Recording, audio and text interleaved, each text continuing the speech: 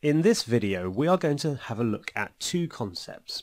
One, the UI component called the list of values that displays a set of records to the user in order for them to select one record as part of a data entry process. And two, the ValueSet component that provides the underlying data for the list of values. We're going to give you an introduction to the list of values control and the underlying value sets. We're also going to see how we can create new value sets and list of values, and then how to associate a list of values to item inside our user interface. Now, the easiest thing for us to do is to start by showing what a list of values looks like. Here we have the master detail demo application inside Eclipse, so let's fire up Tomcat and load the app. As usual, we need to log into the database to launch the workspace and then launch the app from the workspace menu.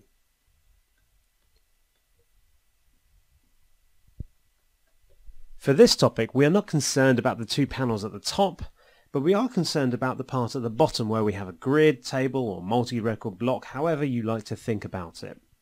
There are two specific columns to look at here. One, manager ID, which is read-only, and manager. The second field, manager, has some structured data in it and we cannot enter any characters. However, the user can press the F9 key to bring up the list of values window. This is a modal window with a simple data grid inside and a search box at the top for the user to filter some of the data if they need to.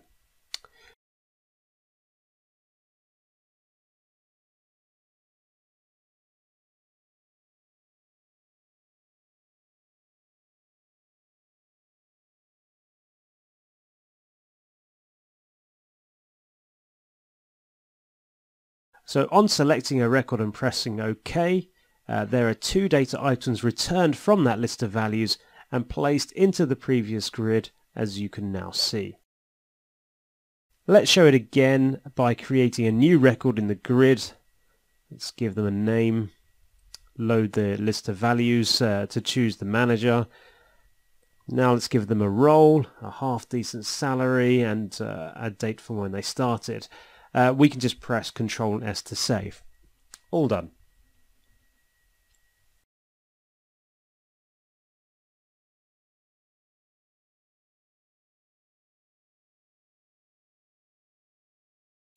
Now let's go back to Eclipse and see how this works behind the scenes. We'll start by opening the emp task in the Task Explorer. Now do remember to right-click on the task config file to open this task directly. The two significant components are here. The list of values, or LOV for short, is essentially a simple UI control defined in XML in a single file, typically in the task root folder. Here is the example we just looked at. The list of values is bound to a record group, which is another name for the value set. Then there are basic attributes such as width and title. Within the list of values is a set of columns, each defined with a column title and width. When we need the list of values to return an item, we choose which column or columns we want the value from and add an attribute to say where the data should go, using the convention blockName.itemName. Let's now open up our value set in the model layer. Similar to the list of values, a value set is defined in XML using a really straightforward structure. A value set has an ID and a name, and a set of columns including name, type and size. That defines the structure of the value set, and now we need to get the data, which we do via a standard SQL query. Let's now see how we can associate the list of values to a UI control.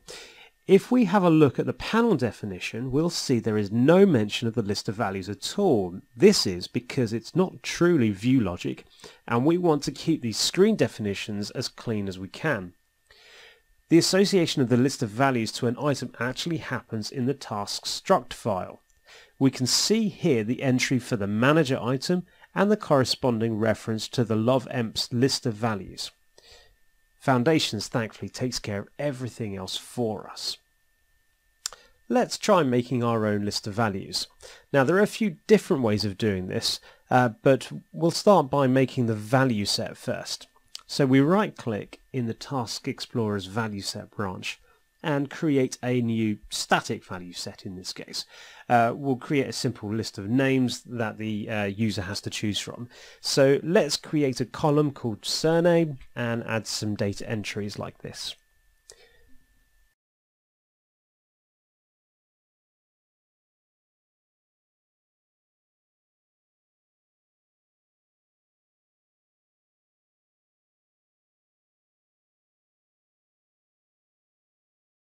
When we finished, we need to save our task by pressing Ctrl S. Next, let's create the list of values by right-clicking in the Task Explorer here and selecting New Love. We can either create a new value set here or we can select an existing one like this. We can set some basic data for the list of values. For example, let's tell frames to render the modal window with a smaller size than this. Let's also tell foundations where the return data value is given. In this case, we'll just choose the emp last name item. We finish the wizard and save the task. Now we need to associate the new list of values to an item in the task, so let's associate it to the last name item by adding the LOV equals attribute like this. Let's test this out by firing up Tomcat again and loading the app. Here we go. Let's get focus in one of the last name fields of our emp block at the bottom here.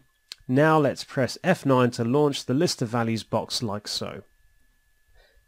Nice and easy. I mean, this is pretty straightforward stuff, so let's do something a bit more complex this time. We're going to create a dynamic value set with parameterization. This allows us to add a where condition to the database query, getting the value from somewhere in the application. Back to Eclipse then, let's create a new DB value set like this. We need to connect to the database first. We'll create a simple query trying to get the surnames of employees like a value from a parameter. Let's also get the name and query field the right way around.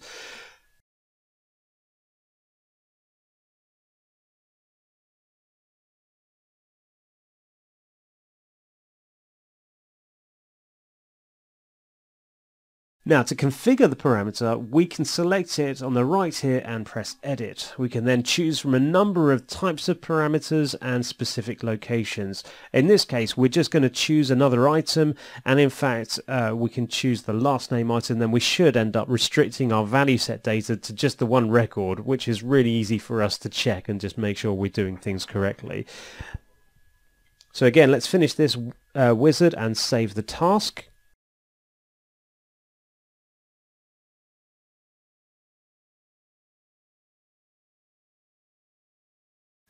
Now let's create a new list of values with this new dynamic value set like this.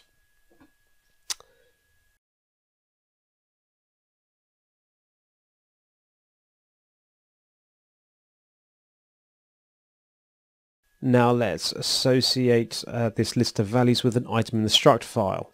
This time let's use the new list of values rather than the original one.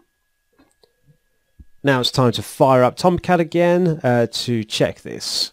Here we go. So we get a focus in the manager field, press F9, and here is our list of values using a dynamic value set with an application parameter.